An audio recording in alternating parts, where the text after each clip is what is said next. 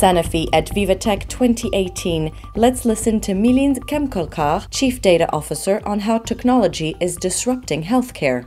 How is technology changing healthcare today?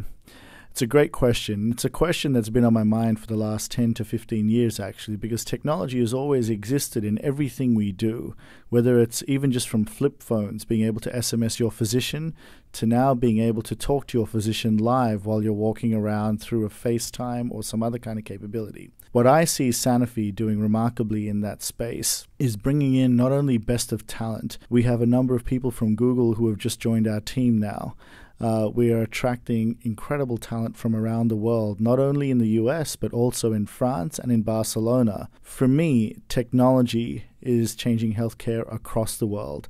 And as we personalize it in those countries, it's going to make a dramatic impact culturally to those people in those countries, but still unite us as one group to empower life. I frankly call it two very simple things. It's what can we do better and what better things should we be doing. And I think the operational effectiveness around what we can do better is where digital and digital transformation can help in our operations and just the way we do work today. But the moonshots really come from the better things. And those are rare, but I firmly believe with some of the people that I certainly hang out with outside of work, the medtech entrepreneurs, the young kids who are doing AI at age 13, these are fantastic things that we're starting to see and evolve. It's the first time technology is removing discrimination as a barrier to improving health.